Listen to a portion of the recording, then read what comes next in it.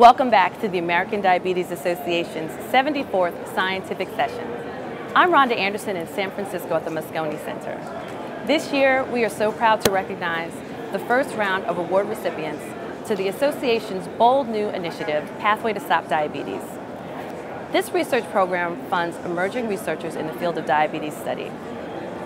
Pathway to Stop Diabetes provides critical support to researchers who are using innovative ideas and new approaches to the field of diabetes study so we can ultimately stop this disease. Scientists from this program are either brand new in their diabetes research careers or, having established themselves in other fields of study, have decided that they want to devote more of their time to diabetes, and we're so glad that they have. I'm so excited to welcome another of our award recipients today, Dr. Stephen Parker from the National Human Genome Research Institute in Bethesda, Maryland.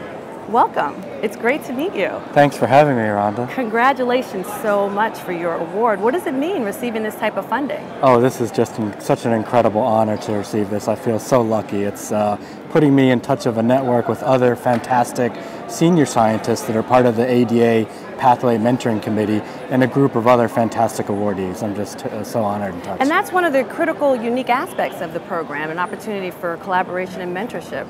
How has that accelerated your research? Yeah, that's a great question. So as an early career scientist like myself, mentorship and opportunities for collaboration are critical things to kickstart a high impact career. And so the getting this award has already started that. I've met a few of the folks from the mentoring committee already. In particular, one of them, Chris Newgard, have already started a collaboration. We've written a pilot proposal that I think is going to generate some high impact results. So I'm very excited by that. And you could have gone into any field, I'm sure. What inspired you to pursue diabetes research? Yeah, so there's kind of three things. Number one is this is a huge problem for public health, right? And I'd like to be one of the people that's contributing to solving this disease. Number two, it's an incredibly complicated genetic and genomic disease, which really sparks my scientific interest. It gets me going. And then number three, there's a family history, so I'd like to contribute to that as well. Well, we know that all diabetes is genetic, and type 2 in particular has a strong genetic link. Your research focuses on mapping the changes in DNA code associated with type 2 diabetes and studying how these variations cause the disease.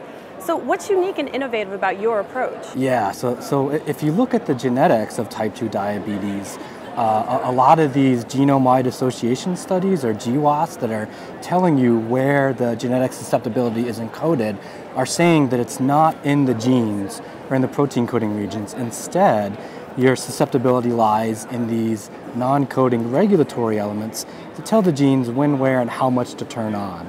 So the innovation in the approach that we're taking is that we're trying to understand how genetic susceptibility is encoded in these non-coding regulatory elements across different disease-relevant tissues like pancreatic islets, skeletal muscle, and adipose. How might your research lead to development of new treatment strategies for type 2 diabetes? Yeah, so ideally what this is going to do, it's going to uncover a link between genetic susceptibility outside of genes and then the target genes that those genetic variants are actually operating on. Once we can establish this linkage and identify target genes, then pharmaceutical companies or other laboratories can go and design novel drugs that act on these targets. Right now, it's completely unknown what the targets are, and hopefully this research will make that bridge. Well, we wish you all the luck in finding that out, and we know you're going to be successful. Thank you so much for joining me today. Thank you very much. If you'd like to find out more about Pathway to Stop Diabetes, visit diabetes.org/pathway. We'll be accepting nominations through July 1st, 2014 for the second class of award winners. Be sure to stay tuned to diabetes.org/breaking news for updates, more interviews, and more from the 74th Scientific Sessions in San Francisco. I'm Rhonda Anderson.